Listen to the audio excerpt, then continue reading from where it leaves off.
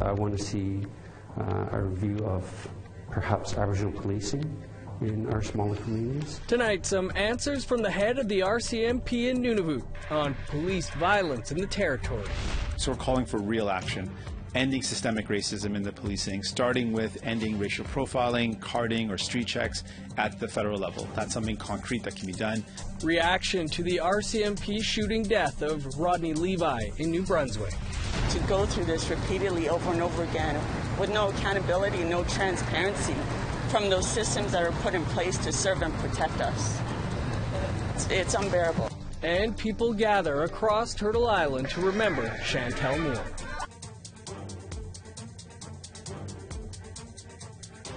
Good evening, welcome to APTN National News. I'm Dennis Ward. We begin in New Brunswick, where a Mi'kmaq man was fatally shot by RCMP Friday night. Hours after RCMP Commissioner Brenda Lucki admitted there was systemic racism in the police force. This is the second fatal shooting in a week in New Brunswick, when police have been responding to a call involving mental health concerns. Angel Moore reports. Rodney Levi was a 48-year-old father of three from Metepenagiag First Nation. He was shot by RCMP after officers were called to a home in Sunny Corner near Miramichi and died shortly after in hospital. Chief Bill Ward says his community is looking for answers. I think they just called the cops just to have him peacefully removed, I think maybe, but it wasn't anything from what I'm hearing. There's no threats or violence or... At the scene, officers say they were confronted by a man carrying a knife. The RCMP said Saturday their officer deployed a taser but was unsuccessful, and then an officer reportedly fired his gun and Levi died around 9 p.m. Linda Levi, Rodney's older sister, said Rodney lived with mental illness. She believes the RCMP overreacted and that her brother should still be alive. We need to bring back our own policing. We need our own policing back. We don't need no more RCMPs to do more damage than they already have. Levi's fatal shooting is the second in just a week. Chantal Moore was fatally shot on June 4th by an Edmundston police officer during a mental wellness check. Tensions are high, and Chief Ward is asking RCMP officers to stay out of the community. People need time to grieve, and especially with everything happening, there was already a distrust there for the RCMP, unfortunately, and this has only solidified that. The Quebec police watchdog is investigating both Levi and Moore's deaths. Angel Moore, APTN National News, Tuktoyaktuk, Halifax. In Ottawa, Rodney Levi's death at the hands of the RCMP was cited as yet another example of the need for police reform. APTN's Todd Lamoran begins first with comments from the chief of Levi's community. He had the biggest heart, that man. Loved his family so much. He had 3 beautiful children. Metepenagiag Chief Bill Ward did a 1-hour Facebook Live on Saturday. He said he spoke to Rodney Levi on the day of his death, saying he was in good spirits just hours beforehand. He had his demons, but he was always very friendly. Never tried to harm anybody. During his press conference today, the Prime Minister was asked specifically what his government will do, being reminded that Levi was one of 6 Indigenous people shot and killed by police since April. Trudeau again acknowledged systemic racism in Canada. We have made steps to improve it, but there is a need for much more, much quicker. And that's why we are working right now with communities to address the first things that need to be done most rapidly, and we are going to move forward with them rapidly. But NDP leader Jagmeet Singh accused the government of empty gestures and wants Trudeau to do something immediately. So we're calling for real action, ending systemic racism in the policing, starting with ending racial profiling, carding, or street checks at the federal level. That's something concrete that can be done. Singh continued in the House, saying systemic racism is killing people and some police funding should go elsewhere. when someone is in need of a wellness check or a mental health check, money should go, financing should go, support should go to mental health workers, healthcare workers, and not the police. Is the government prepared to do that? I spoke to Perry Bellegarde this morning because it is such a crucial issue. We could describe it as the original sin of our country, and I absolutely agree that we need root and branch reform, including of how policing is done in Canada. Meanwhile, Saskatchewan Senator Lillian Dick called for RCMP Commissioner Brenda Lucky's resignation, saying she doesn't have the necessary knowledge or skills to remain in her position. Todd Lamoran, APTN National News, Ottawa. As reported last week, after giving interviews to other media outlets, RCMP Commissioner Brenda Lucky declined APTN's interview requests. After the RCMP shooting death of Rodney Levi, Lucky has again declined our request to speak with her. Healing walks for Chantel Moore were also held across the Maritimes this weekend. In Halifax Saturday, hundreds walked in silence to begin the healing. They also remembered Rodney Levi, the Mi'kmaq man who was shot by New Brunswick RCMP and died in hospital the night before the walk for Moore. News of Levi's death left organizers shocked. Anishinaabe artist and activist Raven Davis had this to say. To go through this repeatedly over and over again with no accountability, no transparency from those systems that are put in place to serve and protect us. It's unbearable. Vancouver also held a rally over the weekend to honor Chantel Moore. APTN's Tina House was there and has this story. I say protect our, you say people, protect our people, protect our people, protect our people. About 200 people gather on the steps of the Vancouver Art Gallery to honor the life of Chantel Moore, a 26-year-old Indigenous mother who was fatally shot 5 times by an Edmundston, New Brunswick city police officer who was called to do a wellness check. The gathering is in stark contrast to the estimated 300,000 people who gathered at the same location just 2 weeks ago for a Black Lives Matter rally after George Floyd's murder by police in Minneapolis. Tabitha Frank is Chantel's aunt. She was loved by many. She was 26 years old and she had a daughter named Gracie. And now she's not going to be able to grow up with a mom. And it's tough, especially for all our nations on Vancouver Island. Tofino, Port Alberni, she grew up in Port Alberni. It's hard for her mom. And I thank everybody for coming out here. Since her death, outrage has boiled over in Indigenous communities and others who are calling for an end to systemic racism in policing. This event happened a day after another Indigenous man, Rodney Levi, was also fatally shot by RCMP in New Brunswick. Dakota Bear helped organize today's event. I'm sick to my stomach that we're living through a pandemic, and still, one by one, our people, Indigenous peoples, Black peoples, people of color, are being murdered and threatened on a daily basis, harassed, killed in the streets by the same people that swore an oath to protect us. Frank is part of the dance troupe Butterflies in Spirit, whose purpose it is to raise awareness for murdered and missing Indigenous women and girls. And her sisters came to support her. Here we're in 2020 and we're still having to come out and say, please stop shooting our people. When will this stop? Tina House, APTN National News, Vancouver. Nunavut RCMP are under increasing scrutiny. With 2 fatal police shootings, a third where the person survived, and video of a violent arrest in a small community. Our Kent Driscoll sat down to talk with Nunavut's head RCMP officer. You've probably seen the video by now. Nunavut RCMP in the town of Kingite arrest a man who can barely walk, violently. Chief Superintendent Amanda Jones commands all RCMP in Nunavut. Her officers made this arrest. We asked, why the knee strikes after the truck hit? I find it difficult to understand how someone is resisting after they couldn't walk before you guys showed up. Then they've been hit with the truck door. I'm wondering how hard could he have been resisting? Yeah, I'm going to leave that with the Ottawa Police Service, right? Because obviously it's under investigation. I saw that. I questioned it myself. But I'll leave that to Ottawa Police Service to determine the use of force in that, whether or not it was reasonable or something that was not reasonable. Almost 100% of Nunavut's investigations about police misconduct are done through the Ottawa Police Service, so that it isn't Nunavut police investigating themselves. It happens often, 6 times already this year.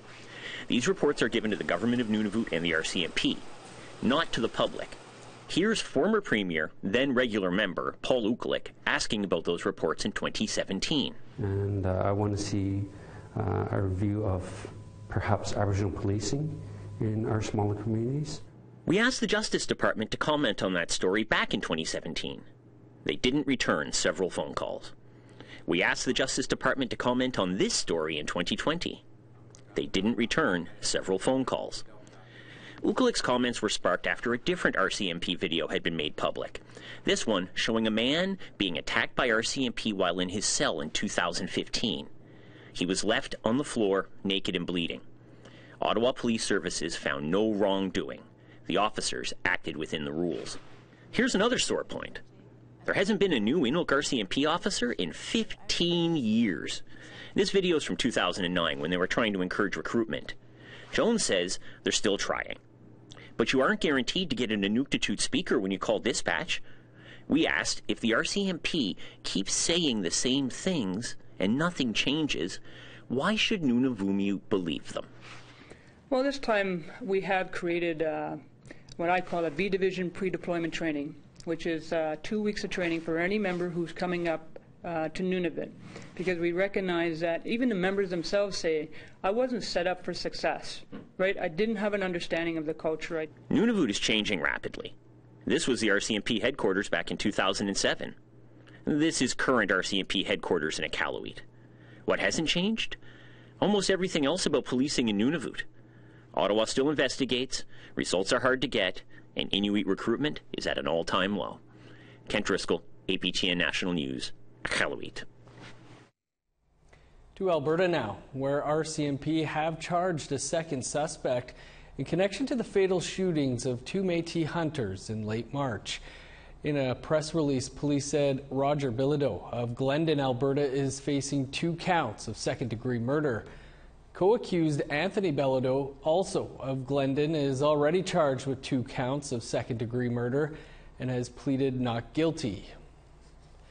Jacob Sampson and his uncle Maurice Cardinal were killed on a rural road near Glendon, about 200 kilometers north of Edmonton, after police said an argument broke out between the 2 occupants of 2 vehicles. Police said shots were fired after a 3rd vehicle arrived on the scene. The Métis men were said to be hunting for food for their families during the COVID-19 pandemic under the Métis Harvester Act. Still to come, how leaders in Quebec are reacting to the latest report on systemic racism. Stick around.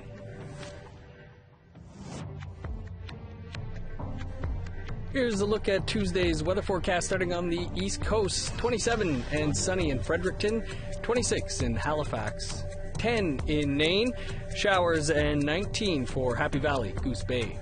Sunny and 26 in Montreal and Quebec City, 28 in Saguenay.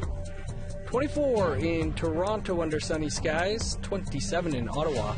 Showers and 28 for Thunder Bay, 31 under the sun in Sioux Lookout. Plus 4 with rain in Churchill, 27 for God's Lake and Thompson. 31 and showers in Winnipeg, 30 and rain in Brandon. Showers and 25 for Regina, 21 with rain for Saskatoon. 23 in Meadow Lake and La Ronge.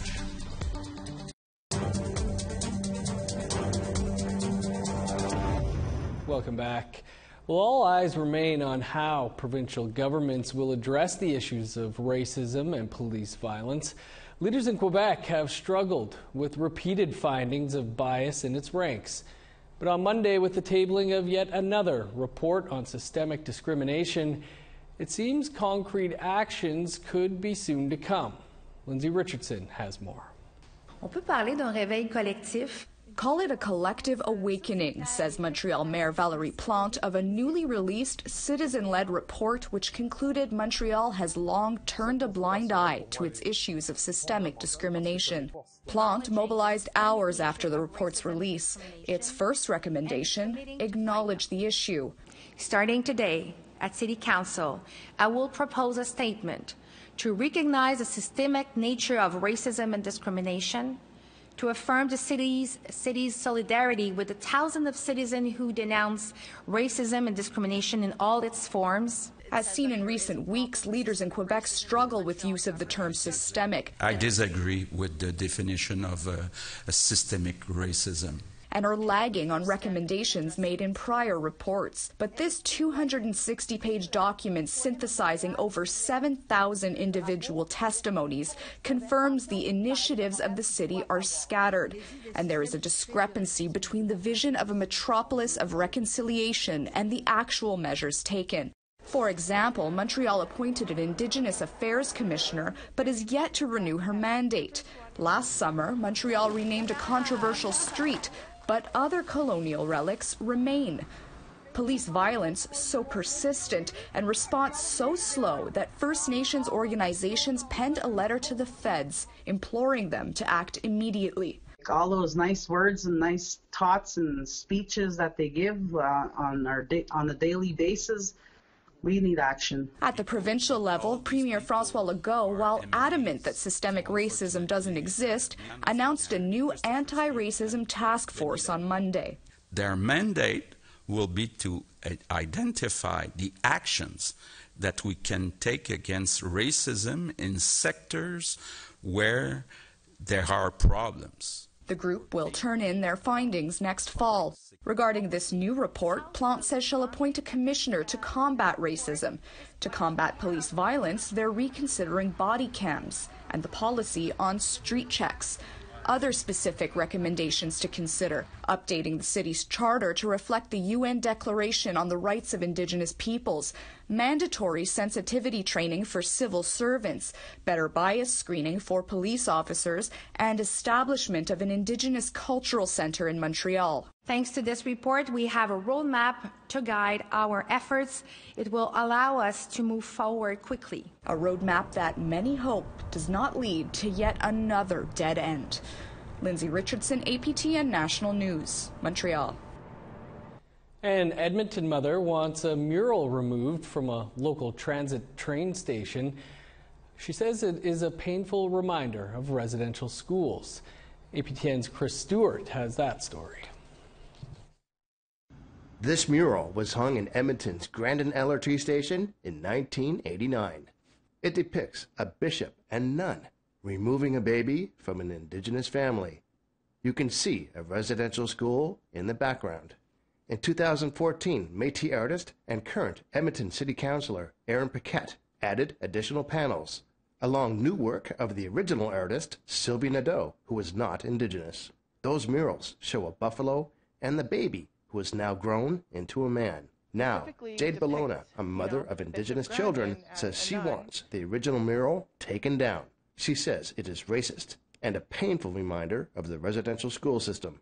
She is circulating a petition to remove it. There are still people who are, hurt and affected by it, especially if they have no option but to take transit, so they have to walk by that every day. She doesn't want her children to have to see the reminder of residential schools. If they can see, my mom can maybe stand up for something she believes in, maybe they can do the same thing for their community when they're older as well. Bologna says the mural should be moved to a museum, or if it stays, a plaque explaining the residential school system and the harm it caused. There's nothing publicly explaining what is happening in this picture or, exactly how it relates to our past. The petition currently has over 4,000 signatures. Councillor Paquette is not available to comment on this story before airtime. And original artist Sylvie Nadeau says she will not be commenting. Chris Stewart, APTN National News, Edmonton. Coming up, a powwow for Mohawk elders in long-term care homes. Stick around. Here's a look at the rest of your Tuesday weather forecast, picking back up in northern Alberta. Sunny and 23 for Fort McMurray, 19 in Grand Prairie, 20 with showers in Medicine Hat, 21 and rain in Edmonton, 17 under sunny skies in Vancouver, 18 for Victoria, 14 and rain in Fort Nelson, 20 and sunny in Prince George, 21 in Old Crow, showers and 12 for Whitehorse, 13 and rain for Fort Liard and Trout Lake, showers and 17 in Yellowknife, 8 in Sax Harbor, 19 for Paulatuck, 4 with a chance of snow in Repulse Bay, 8 in Cambridge Bay, plus 4 in Resolute and Igloolik.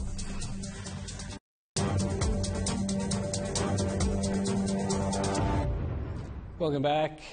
Normally this time of year, Kahnawake Mohawk territory would be gearing up for its annual powwow.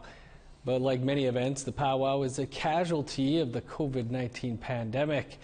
Nevertheless, on Sunday, they took the trouble to throw a small-scale version for some honored guests. Tom Fenario explains.